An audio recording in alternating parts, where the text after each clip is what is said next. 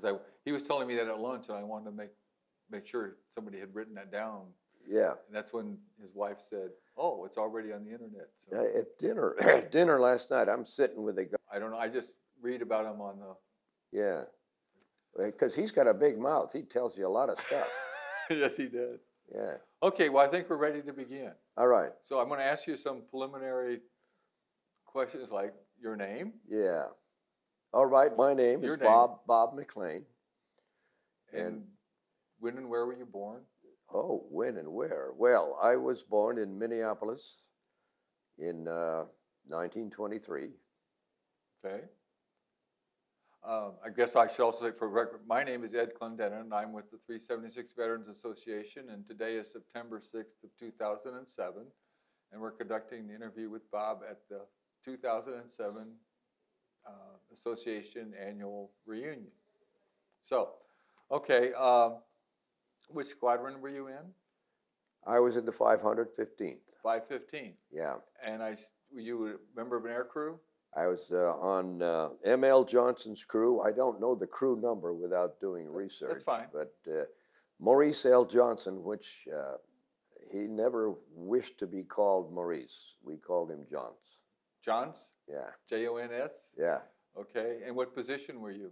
I was the flight engineer, and in our crew, mostly I flew in the waist, because Johns wanted me to be able to see whether the engines were pouring oil. Ah, okay. Other pilots had other schemes. Because usually the engineer flew the top turret. Is that correct? Yeah, our top turret gunner was the radio man. Was the radio man. Yeah. So at what point in the mission would he climb up into the top turret? That probably would be late on the run until we would be after you'd missed the getting initial close. Point? Yeah. Okay. Well, it'd have to be sometime in case of fighters. You got to have a man up there. Sure. Yeah. Okay, so going back in time, you said you were born in 23. So yeah. I assume in 1941 they didn't draft you. You didn't enlist, or did you enlist? They did draft me. I was a student at Stanford University. At Stanford, okay. And my class, we all knew we were going to have to go in. So most of the guys signed up with the Navy, V-12, Army, whatever, Uh-huh. But it turned out that I am a little deficient in red-green perception. Colorblind? Colorblind. And I was unable to get into any program. Really? So, and I wasn't so patriotic at the moment. I said, hell, they're going to get me, so I'm going to get all the schooling I can get. Okay. That gave me about one more quarter. Ah. Then I got drafted. And what time, when was that? I got my draft notice, I think, in December 43. December 43? And was inducted with a bunch of other guys in around January 44. Is that right? That would right. No. It was December 42, January 43. Okay, so you were drafted in December 42. Yeah. January 43, you were inducted. Yeah. And where did they send you after that? Well, it's kind of interesting, if anybody cares, how the Army works. Okay. I got on a trainload of guys at Burlingame, where my father lived.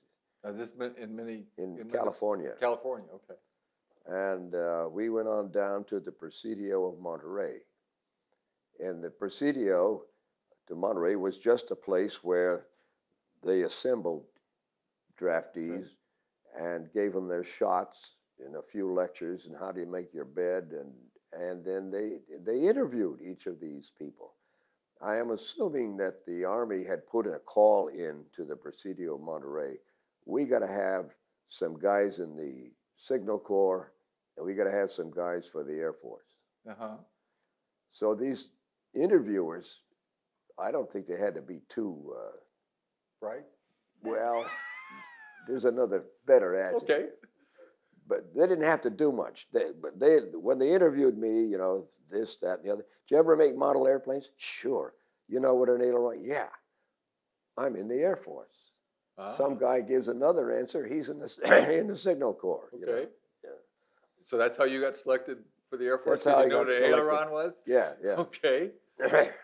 And they so a trainload of us went from there all the way down through Texas to Biloxi, Mississippi.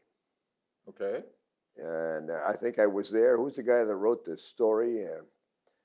Biloxi Blues? Okay. He was there. Okay. Not that I knew him, but he was there then. So I went through basic training with these guys that I came with, and they would begin shipping out to mysterious places, Cook and Baker School, and whatever else they had. And I'm left. And by God, I'm in with a new bunch of guys, and I started basic training again. And I went through that. And it happened a third time. I said, something was wrong here. And I kept losing your records or something? I went down to the squadron headquarters. I don't know. I'm probably the only guy that had 2 years of university, and they didn't know what to do with me. I was going to say, since Stanford is a fairly well-known school, I would have thought they'd wanted you to use your obvious intellect or something. At that time when I went down to complain, they said, look at, what were you studying? Well, I was beginning engineering. Well, you could go over to the base engineer's office and maybe fit in there, do a little drafting or whatever they had to do. And I went over to report. It was a very small office with a drafting table, nobody in it. And I said, I don't want to do this. So I went back and bailed out of that.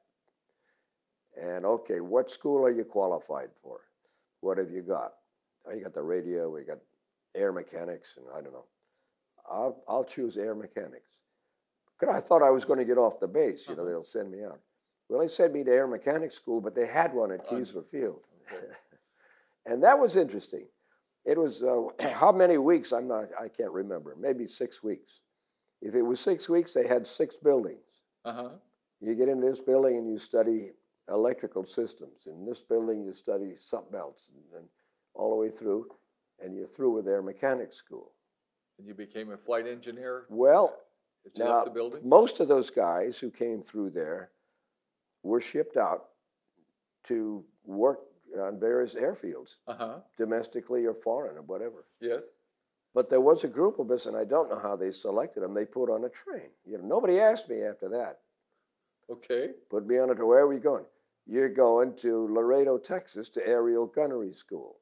So I went to Laredo Gunnery School. I'd never been in an airplane before. We learned about the pursuit curves and how the turrets worked, and I don't know what. And finally got in an AT-6. With a machine gun, and you had to fire at a sleeve target. That was a target towed by another airplane? Towed by another airplane. And they had your bullets marked. They had a system. Boy, they had a system. So they knew who hit the target? They knew who hit what. And how did you do there? Well, I must have pleased the pilot. He gave me the high sign, and I got the ammunition ready, and I'm ready to go. And he may have slipped in a little closer than some other guy, But I shot the hell out of it. Okay. So when they got all through, they marked them down. I don't know how many hundreds of guys, and I'm number 6. Wow. Little old Well-Bill Hickok. Yeah. So now they want to make me an instructor there. Okay. Yeah, well, I showed up for instruction, and I had no lesson plan. I didn't do very well. I probably could have if I worked at it. At being an instructor. Yeah. Yeah. But they allowed me not to be an instructor. And then I'm in the chain, the food chain, whatever. And I go home for, a week leave or whatever they gave me. And then off to Salt Lake City. Now, Salt Lake City was a place where they brought these guys in, gunners, bombardiers, navigators, pilots. Formed the crew. That's where they formed up the crews. They didn't tell you that at that point. You just showed up in Salt Lake City. Yeah. And next thing you knew, you were assigned to a crew. Yeah. Is that when you met Johnson? I can't recall meeting Johnson maybe until they shipped us out of there to Colorado Springs. Okay. Which is where then we did our B-24 training. Okay. And then I'm a part of Johnson's crew. Because when my dad was the officers were formed, and then the enlisted men were formed as two units, and then they were merged. Yeah. So I don't know if that was true in your case or not. Well, as far as I know, it wasn't. But Okay. you know, I can be wrong. I didn't So research all of this. But anyway, so you in Colorado Springs is when you remember being as a Colorado crew? Springs is where we did our training. The enlisted men lived as enlisted men in the barracks, and the officers somewhere else. But we spent a lot of time together. Training we would go as- to town together. You and the enlisted men, or you and the enlisted men Enlisted and the men and officers? officers. And officers, okay. And I will have to say that I think that my pilot, M.L. Johnson, was a superior man. He was only 2 years older than I am. Okay. But he had the characteristics that a crew commander ought to have. Which were? He was calm. He was not excited.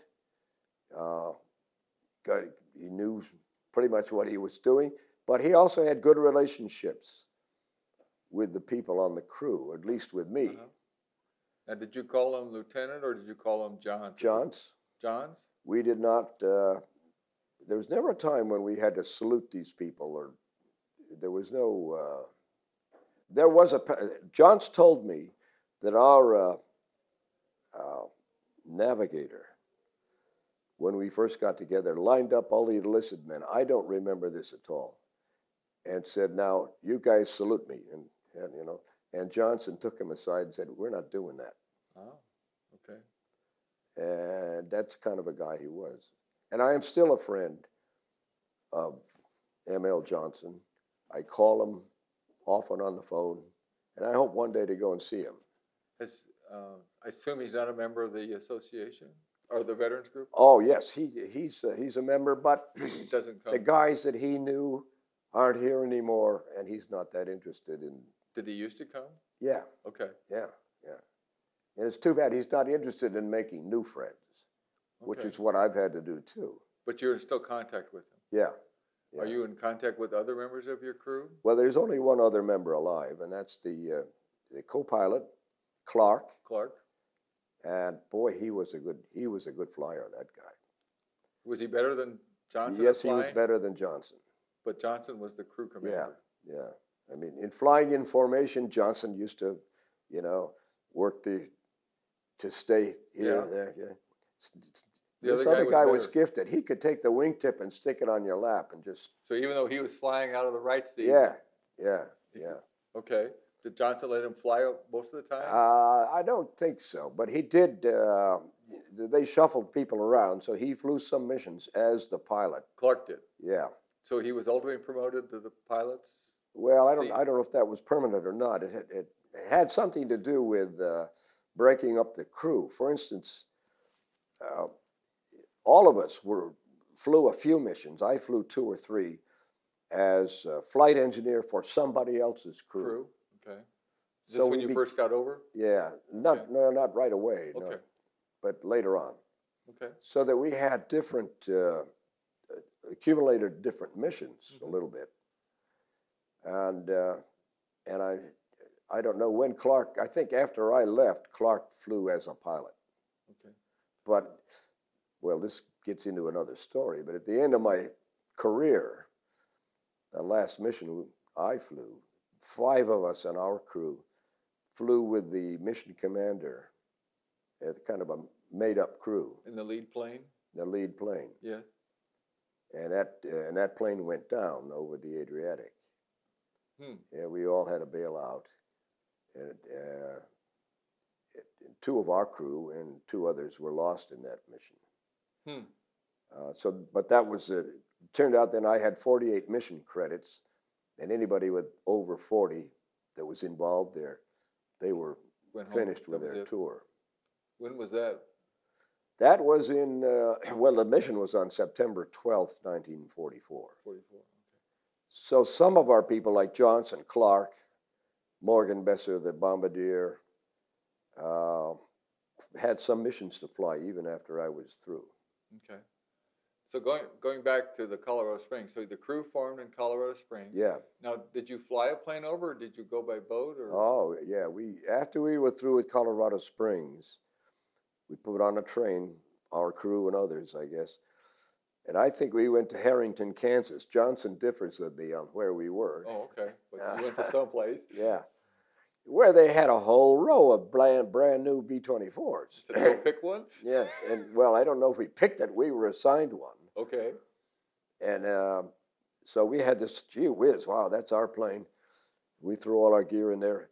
And there's a guy who probably made a living out of painting on these B-24s. Nose art? Yeah, Yes. nose art. Okay. You guys got to have something on this. Oh, gee, nobody knew. What? So finally the bombardier said, okay, how about a battering ram? Okay. So we called it battering ram, and this guy painted a, what I call a truculent ram on each side of the nose. Okay. And then we got in that and flew it down to Palm Beach, Florida. And I think we stayed about 2 days. There must have been some paperwork involved. And we got orders. We flew out of Palm Beach. And this is like the Underground Railroad. We flew from Palm Beach to Trinidad. Now, there's other guys ahead of us and other guys behind us. Right. Stayed overnight in Trinidad. You don't see Trinidad. You're in the barracks. Right. You fly out of there to Belém, Brazil, Yes. which is a sizable city Right. at the mouth of the Amazon, Right. overnight. And then we flew out of there to Natal, Brazil, which, of course, is the farthest east point of Right. South America. We stayed overnight there. Then we flew from Natal across the ocean to Dakar, Africa. Yes. And I've written a little story about this. And John tells me that he told our navigator, Florzak, whom he didn't exactly trust. He didn't trust his navigator? And he said, Florzak, if we have to ditch this airplane before we get to Dakar, I got a .45. I'm going to shoot you right between the eyes. And so did Florzak land you in Florzak got us there. Okay. We got to Dakar. And then if I was flying, we'd have flown up the coast, along where you could see the beach. Yes. And you get past the Atlas Mountains, and then I would turn into Marrakesh. Yes. We didn't do that.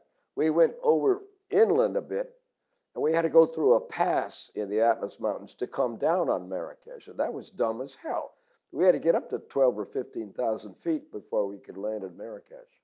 So did we could have gone around those mountains. I say, as part of your pre-brief, did somebody tell you that there was this mountain pass that you could fly through, or did Johnson just figure it out by himself? I don't know. I was not privy to that information, but probably they knew about that. Okay. But I knew damn well, without anybody telling me anything, you could fly around these mountains to get to Marrakesh. Okay. So. Okay, just one night, Marrakesh. We took off, flew across French Tunisia or whatever, and we landed at Tunis. Yes. Now, in Tunis was a busy place, and you could see some of the marks of war. There were pieces of equipment Sure. off on the side of the road and that kind of thing. So you began to get the flavor. Wow, we're getting closer. Yeah. And we flew from Tunis out over Sicily, and went right. It was like a lesson in geography, Right. And I'm just standing there at the waist window. You get the front row seat. And the flight engineer stood between the pilot and the co-pilot. Is that right? Not in my crew. Not in your crew. Okay. I just looking out the waist window. Oh, okay. Now, yes, I flew a mission, our first mission. Okay. Where we had an instructor pilot named Donald Stone. Yes. He put me between the two pilots on that first mission. Okay. But while you were with Johnson, you just looked out the way. Johnson just had a bugbear about losing an engine. And he wanted you to be the first one to know. Huh? No, yeah. Or the second one, depending on. Yeah. Okay. So we flew over Sicily, and there was Mount Etna, and holy cow. Wow. And it's not long before you're across into southern Italy. We landed at Gioia, where I think the headquarters were for the 15th Air Force. Okay. And so they didn't send you to Foggia? No.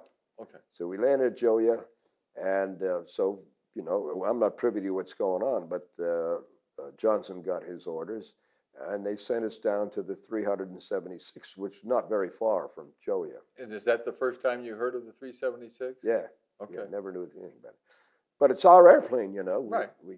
The, So you still were flying the battering ram Yeah. down to the 376? Yeah. Okay. So we landed there, and they assigned us a barracks. 376, probably different from any of the other groups, had some buildings that were built. The airport once, or the runway was once German. Right. And there were some wood buildings. Mm-hmm. And we were housed in a wood building.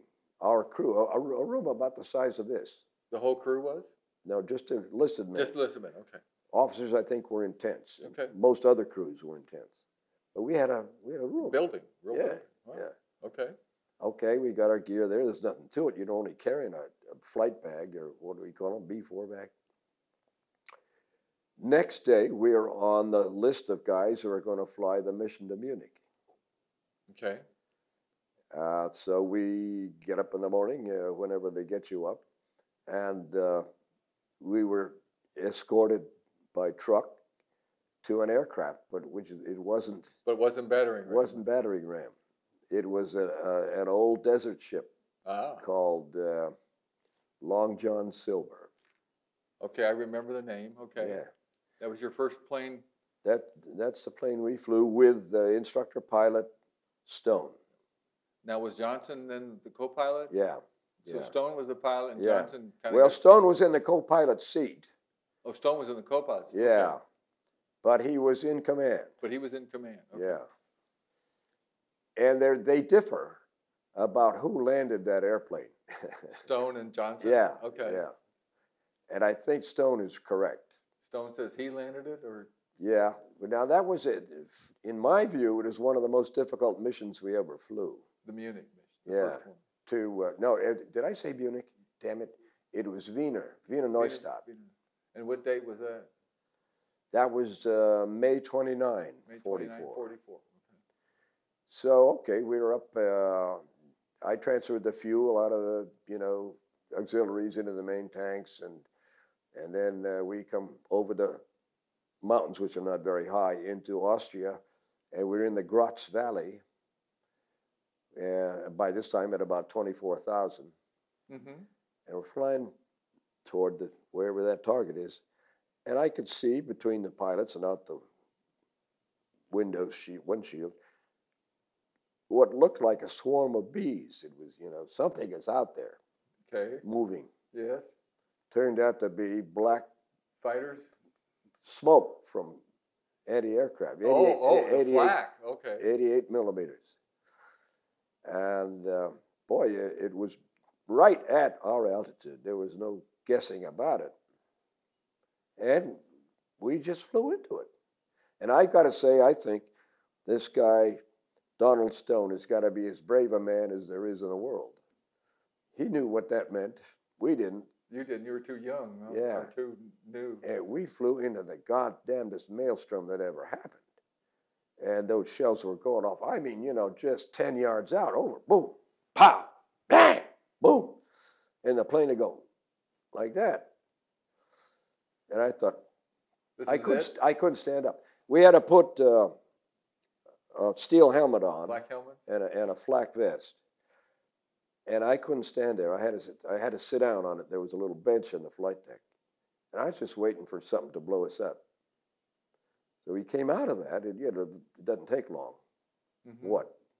30, 40 seconds maybe. We came out of that. Bombs are gone and the bomb doors are shut. And I could look down into the bomb bay, which is darkened, and it was just full of holes. So it could have been 100 holes. Wow, from the flak. Yeah. Yeah. And then it turns out the radio transmitter wouldn't work. The trim tab cables were cut. The main cables were not, but still they need to trim these settings. And there was a fire in the ammunition box in the waist. That Autograph, who was the other waist gunner, put out with a fire extinguisher, and he said, I had never seen a fire extinguisher before in an airplane, and I never saw one again after that. But he had one, and he put the fire out. Mm-hmm. So we came off. We couldn't stay in formation. Why is that? They couldn't control the plane. Oh, I left one out. Number 3 engine was pouring gasoline. So we feathered the propeller on that. Uh-huh. So now we got 3 engines that don't have the trim tabs. He couldn't fly it well enough to stay in formation. So did Stone tell Johnson to take the plane out of formation? Well, Or just that Johnson much figured I out don't know, but we soon were. by yourself? We certainly no. They assigned somehow. They assigned Lieutenant Hintonock to fly with us. Al? Is it Al Yeah, Hintonock? yeah. And he, I think, was ahead of us, and we were behind him. The 2 of us flew out of Austria down over the Adriatic. Now, we had a little discussion earlier on, just after we came off of the bomb target, and Stoney consulted me, and he consulted Johnson. He's, what kind of shape are we in here? What's our trouble? Then he asked me if we had enough fuel to get back. I don't know if we got enough fuel to get back. Did you have a slide rule with you at the I time to didn't figure have it any out? way of figuring that out. So we went back. Then we got down further, closer to as far as Foggia, and they thought, I think Stoney did anyway, and probably with Johnson, and I had no part in that. That it's time to put this plane down. We may not have that much fuel. Mm-hmm. So we arranged to, and I don't know how, to land at a fighter base at Foggia. Okay. And now Johnson and Stoney differ on their stories about this. Okay. I think Stoney was flying, and we came down on the approach to the runway. Stoney decided to activate that dead engine, number 3. The only one that was leaking fuel. So he had even power. Yes. So he did that, and immediately it caught fire. Okay. So we're coming down to the runway, and fire just, all I could see was fire out one of those windows. But he put it down, and he ran it off the runway into a field next to the runway, Yes. which slowed us up considerably. And hell, we had the bomb doors open, we had all the hatches open.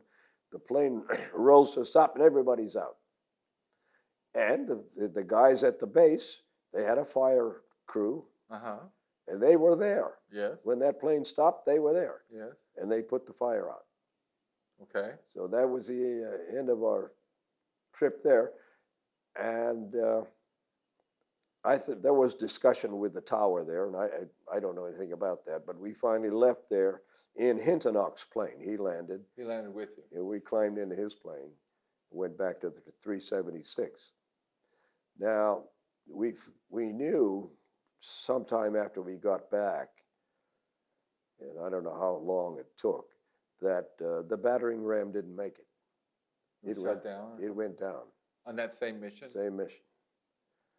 And then years later, I found out that there were only 5 survivors.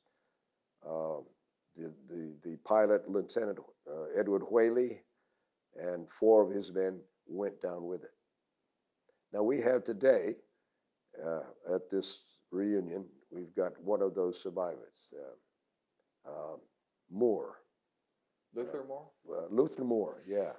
He was bombardier on that crew, and he's here today with his son-in-law. Okay.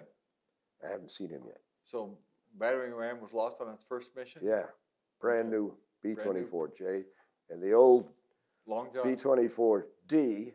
Well, it needed a lot of work. They left it up there at Foggia. It got a new wing or something, and knew everything. And was returned back to the... And we returned back to the 376, and Stoney went up to get it. After it was fixed? Yeah, Did it fly any more missions? Well, it must have, and I don't know what its history would be. Okay. Yeah. Because I don't remember how long I was there. It was decided I'm through with some others. And Autograph, the other waist gunner, was part of the 5. This was the mission that you were shot down on? Yeah, we weren't really shot down. Well, you bailed out. So I'll tell you about that mission. Okay. So that mission was September 12th, And we took off with the mission commander, who was, Graf? wait a minute, I got his name. I'll dig it up. But he was commander, and the various bomb groups involved. And he was the leader of the whole thing. Of the whole wing. Yeah. Yeah. And it took quite a while to assemble all those planes. Sure. And then you fly up the Adriatic again, and I had to transfer the fuel. We'd been up about 2 hours, and we hadn't gone anywhere. Hadn't gone anywhere. So somehow, as we were gaining altitude, we were about 18,000, something busted in the tail section. And the tail began to go like this. Really? The tube. I didn't know that. Oh, I was transferring the fuel at that moment, at that time. Yes. In this ship, which I think it was another desert ship, had to go back through the waist and up in the wing root. Yes. And that's where all the valves were. Right. And I'm on oxygen, and I'm not on the intercom. Yes. And I did the work. Then I come down, back up through the bomb bay, and I get up in the flight deck, sit down, and the emergency bell rings, the bombs are salvoed, and everybody's hollering, and I can see parachutes. Out of your plane? Yeah. Yeah. And I don't know anything about it. You have no idea what's going on? Yeah. So I clamped on my chute, and I stepped down to the bomb bay. Yes. Well, there was 2 guys behind me. Otto Graf was flying the top turret that time, and the pilot, God damn it, I'll get his name out of here. Gee, I could see sunshine, ocean, and as far as I know, that I can't feel the plane vibrating. I didn't know what the hell they're talking about. So I kind of hesitated, and the pilot behind me said, "Get out!" So I went You're out. blocking progress. Yeah. And it turned out when I did go out, apparently the plane went into a spin, and the wingtip came by and brushed the pilot. Really? And Otto Graf was still in it. Was still in the plane? Yeah. So it went around several times before he got out of it. Wow. So when I went out, I went out in tuck position, back to the wind. Nothing to it. Had you been taught how to bail out of a plane? No, I don't think so. Okay. Everybody knows what they ought to do. Okay. Yeah, I know you don't want to go out tumbling. Yes. You tumble and you pull on the cord, and these damn clamps will come up and bust you in the face. Okay. Okay. So I didn't do that. So I came down with my back to the ground. But then I turned over to say, 18,000 feet, I got a lot of time. Yes. So I looked down below me, and that airplane that I just jumped out of is below me in a flat spin. Yes. So I figured I'd pull the string. To get out of the way. Yeah. Now, did you land in the water or on land? Oh, in the water. You landed in the water? Yeah. Okay. Yeah. You could count the chutes. Everybody got out, all open. But in the end, 4 of those guys didn't survive. They drowned? Yeah. One of them was our navigator, Florzak, who never wore his Mae West because it didn't look good. He was a piece of work. He drowned. Yes. And I think there was a guy flying in the tail, and I knew him kind of halfway because he was a really smart kid named Aronowitz from Brooklyn. And Aronowitz, I'm sure, did not know how to swim. I don't suppose too many guys from Brooklyn knew how to swim. I don't know. That would be a traumatic experience. Sure. You hit that water, you're in a harness, the damn thing, and you don't know how to swim. You're in Panic City right there, and you don't make good decisions. Well, he didn't survive. Morgan Besser, also from Brooklyn on our crew, who was a navigator, or bombardier, he did survive, but he had some trouble. He swallowed a lot of salt water. Salt water. They had to send him to the hospital.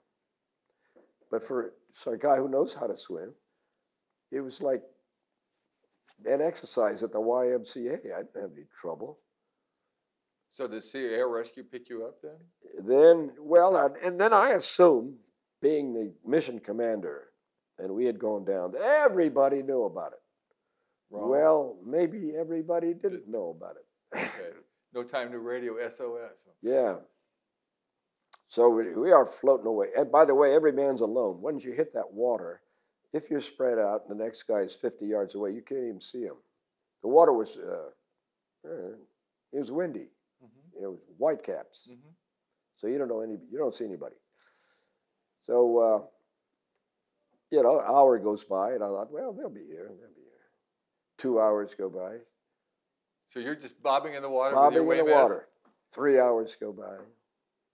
4 hours go by. Then I said, God damn, maybe they didn't get the word.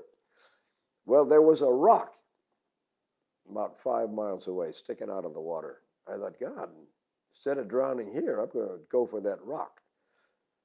It's a damn good thing I didn't. I think I was about to do that when a Spitfire showed up. And somebody had, who hears better than I do, had heard it and died, pulled his sea marker. Okay. So I could see that sea marker. So I saw the spit, I pulled my sea marker, and he goes zoom like that, Yeah. He's guiding a British boat out of the island of Vis. Oh, okay. Well, at just about that same time, an American PBY out of Foggia or somewhere landed downwind.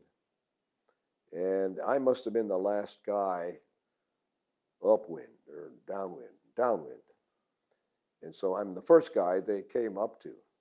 And I swam over, and they pulled me out. And they threw all my clothes away. And I meant to save the kit that they put in there for survival. Anybody would like that for a souvenir. Sure. Well, I wasn't thinking very well, and I let them throw my suit away. Souvenir away. That too. And I had nothing but an army blanket. Now, when you landed, then did you take the chute off so you wouldn't get pulled under? Or? Yeah. When I hit the water, I ducked underwater and unbuckled the harness and got rid of it. I'm still underwater. And then I swam up and out of the way of the harness. I didn't want it to catch me by the foot or some other thing. And that's the difference between a guy who knows how to swim and the guy who doesn't. So because you knew how to swim and were comfortable in the water. Oh yeah, sure. I spent my life in the water, But in those days, half the people in the country didn't know how to swim. Huh. It's a stupid thing, but I think people put more energy into that these days. So Sea Air Rescue picked you up, flew you back to Foggia? Well, so I got in there, and I think they also picked up Otto. I'm not sure who else was with me. And then the British boat had some. Uh-huh. Okay, we tried to take off in this thing against these whitecaps. And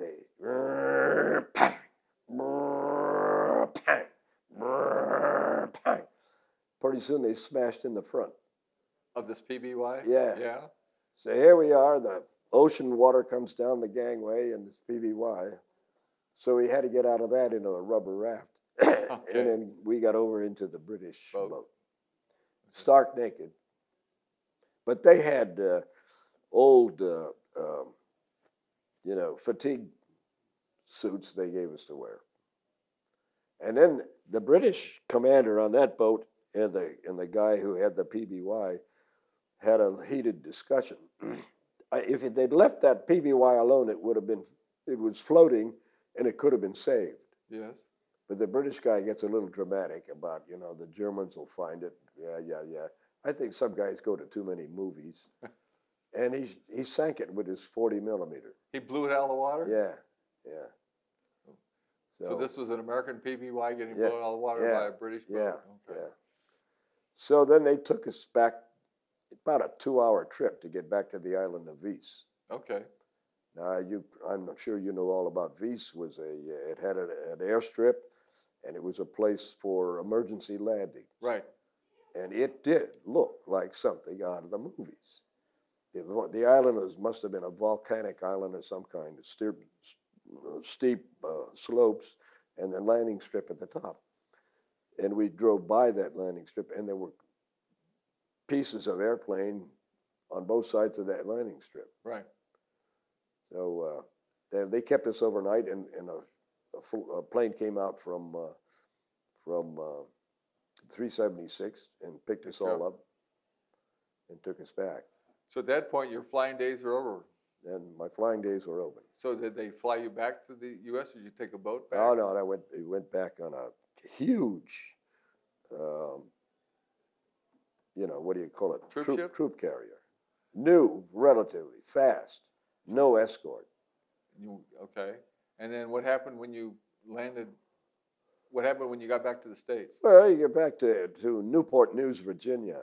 Okay. And then we piled onto a train and I went all the way across the country to California. Okay.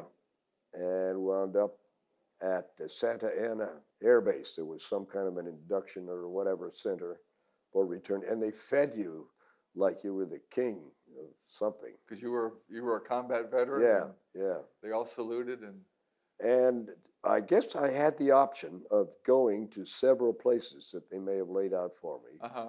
And I chose March Air Force Base, which is right there in Riverside. They sent me to March Air Force Base, and then I spent quite a long time as a gunnery instructor, a flight crew. I went up with them. Teaching new guys how to... Yeah, I don't know what I taught them, but the idea was to fire off so many rounds. Right. And if we didn't get them all off, we just kicked them out the door. Okay. And they wound up in the desert. In the desert. Okay. So don't go wandering around that desert. So how long did you, or I should say, when were you discharged? Well, then, see, I was there for, I don't know, 8 months. And the war's still on. I think the war with Germany ended while I was doing that. But a number of us at that point were assigned to go to B-29 school. Okay. And they shipped us out of March Air Force Base to Pueblo, Colorado. There was some kind of a B-29 school. So you were training to fly B-29s? Well, that was the idea. I never saw a B-29. Oh. Because while we were up there, the atom bomb was dropped and Japan is out of the war. The war's over. I never saw anything of a B-29. And they sent me back to March Air Force Base. Okay. Is that where you were discharged? Then, well, not exactly, almost. I finally got on some kind of orders, and they sent me to Marysville. Where's that at? Up north of Sacramento. Okay. And that's where I was discharged. Oh, okay. And I remember being in a barracks with guys who had been in the South Pacific. You know, there was the point system. I had a lot of points for being combat veteran. And there were other guys, not combat veterans, who had maybe the same kind of points, but they got them because they were in there for 4 or 5 years. Yes. And all of these guys had been in for years. Yes. I never opened my mouth. You know, I was in for maybe 2 years. Right. So these guys had been in the service even before the war. Yeah. Okay. Yeah. But we all got discharged. And I don't know what arrangements were made for us at all. All I remember is I walked out of that place, out to the highway, and stuck up my thumb. And I hitchhiked all the way back to Burlingame, south of San Francisco. And did you go back to Stanford? I went, yeah. School had just started, so I was about a week late getting back to school. So they took you right back in and you graduated from Stanford? Yeah. And then in what? Industrial engineering. Industrial engineering. Yeah. Okay. Which, you know, is not a very interesting thing. Now, did you go in the GI Bill? Yeah, GI Bill. Mary Pat and I were married that June. So you knew her before the war? I knew her before the war. Okay. And so we at first it was a little tough. We had to live with her family for how long, dear? 6 months? 9 months? Yeah. Okay. You couldn't find a room. Then what happened? We did get a room in San Bruno. This is still about 25 miles from the campus. And somehow, when did I get your family car anyway? And I drive to school. All right, okay. We're wearing out here, huh? Okay. So, eventually we got put into what Stanford called Stanford Village. It was the old Dibble General Hospital. Student housing? Yeah, student thing. And when my points still counted, we and a couple next to us were the only people in this whole complex who didn't have children. Okay. But I had some priority. So we lived in that for about a year. And then after I graduated, we bought a house in Palo Alto. Been there ever since? Been there ever since, yeah. Now, did what you said you had been going to Stanford before you were drafted, so Yeah. did those 2 or however many years count towards your Oh, yeah. degree? Yeah. Okay. It's interesting to me how all these things work. I would say of all the guys that were with me at Stanford before we each went our several ways into the war, that most of them wound up still going to school or medical school, or none of them ever got shot at. Oh, except you? Yeah. And that's still going on today, I believe. Oh, okay. These guys who die in Iraq aren't too many medical students or Yale men. Well, that unfortunately sometimes is the case, depending on your point of view. Yeah. So you had said, so you and your wife had met before you went off to the war. Did you write to each other while you were in the service? Oh, yeah. Okay. So Mary Pat was going to school at Berkeley then. Okay. And did she go, well, I should be talking to her. Did she graduate then? She graduated before I did. Before you did, okay. And became a teacher at Visalia High School while I was still at Marshfield. Okay. So I would run up to Visalia when I got a chance. Okay. And then finally I got out, and Mary Pat did some teaching while I was at Stanford. Come on, Mom. What? The school. Oh, the Catholic girls' school? Oh, Huh? I was a nursery school teacher at the Okay. village. And after you graduated, where did you work? Well, jobs when I graduated weren't like they are today. Okay. You didn't have all these fancy avenues to go down. Okay. I went to work for Swift and Company, meat packers. The meat company? Yeah, Okay. with the idea of being a time and study man. That's Right. pretty boring work. And is that what you became, a time and study? No, they put me eventually into the purchasing department, and I learned a little bit about that. And then I left them because, a big operation like that, they got plants all over. They would have sent me to Brookfield, Wisconsin or somewhere, because the guy I worked with did go there, became the mayor of Brookfield. Ah, okay. So, no, I finally went into engineering sales. I first worked for Fairbanks Morse Company. Okay. And ultimately, I worked for a manufacturer's rep company in San Francisco and learned the trade. And then I I started a company, manufacturer's rep company, with 3 other guys. And I was made the president of that, and I kept that up for about 25. Well, it wasn't that long, 15 years. Okay. And I'm still working mornings. Still working mornings at the company you Yeah, founded? yeah. Oh, that's good. As an employee. As an employee? Yeah. You don't own the company? I don't own it. But you work for them? Okay. Yeah, yeah. Well, we're drawing closer. Any perspectives or anything you'd like to add? You've had some interesting experiences in the war, and Well, there are other stories I could tell, but I kind of thought that maybe Dave Ulbrich was going to be probing into the relationship somehow between the men on the crew. you know.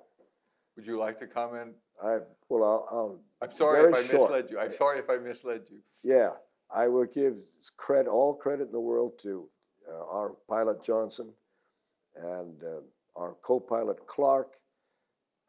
We had good relationships, but there are guys who don't communicate well. One was the navigator Florzak, and one of our gunners, our ball gunner Wheeler, we didn't get to know them that well. They don't reveal themselves. And you Okay. think being that close, you would. Yes. So that's my comment. That's a story yet to be told, I think. And maybe Dave can take that up on his next. Well, maybe we can arrange to interview you next Yeah, year. yeah. So, or if there's some time slots empty, maybe we can reconvene if there's later on Yeah. in the show. So now they've died off, and the only ones left are Johns and Clark and me.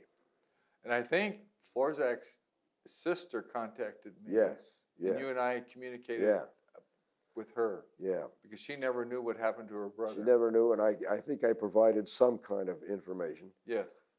But I had to say that I didn't know him that well. He Yeah. was not an easy man to know. I think he tried to keep. I don't think he wanted people to know him. Yes. Yeah, My father apparently came back also changed. His sisters, my aunts, say he was not the same when Yeah. he came back. yeah. Do you think your husband is the same when he came back? Yeah. Yes. Mucho. Okay. Yeah, I did. Yeah, I don't see. If you've come through it, it shouldn't change anything, you know. And I don't think it did. Okay. I mean, sure, I'm lucky to be alive, but I don't. You know, you hear stories over and over again. The building falls down, and some of the people get out, and the ones that get out say, "Geez, I got to thank God for saving me." What are the people supposed to say that got lost in the Thank the the pile devil of for rubble. not saving me. Yeah. So I don't think God works that way. Okay. And maybe that's the end of the story. Okay. But you survived, and Yeah. But some of it is just plain luck. mhm. But I did have interesting experiences, and I met some good guys, and I try to keep up with those that I can. Mainly that's Johnson. Okay. Well, we'll have to. Anyway, I think that's it. Thank you very much for your All right. time. Thank you for your interest. Oh, it's my pleasure to take notes. So.